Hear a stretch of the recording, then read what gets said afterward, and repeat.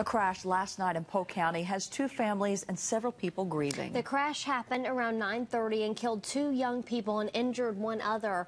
News Channel 9's John Madewell joins us now back from Ducktown. John, do we know what caused the crash yet? Well, Latricia and Kim, the Tennessee Highway Patrol is investigating, but already we know the driver ran off Highway 64 and overcorrected. The pickup truck flipped several times.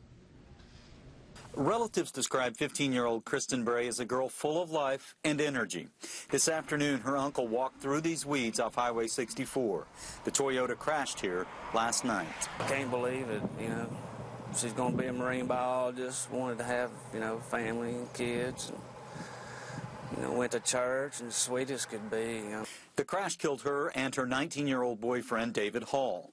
Both were ejected along with Eric Dillard, who the Tennessee Highway Patrol says had been drinking. Now, this orange paint shows the severity of the crash. The THP reports the driver ran off the road, overcorrected, and flipped several times. The investigating trooper says no one was wearing their seatbelt. Danny Arp lives very close to the crash site. He heard the sirens and also the emergency traffic on his scanner. You can tell right now my eyes and everything, I hadn't had no sleep last night thinking about this. And it really does hurt when it's young people like that. You worry about their future. North and South Towing has the vehicle but says they won't show it because THP has it, quote, under hold. Meanwhile, Bray was an upcoming sophomore at Copper Basin High. Her principal told us, quote, Kristen was an exceptional young lady that was well liked by all of her peers and the faculty. Her presence and contributions to Copper Basin High School will be greatly missed.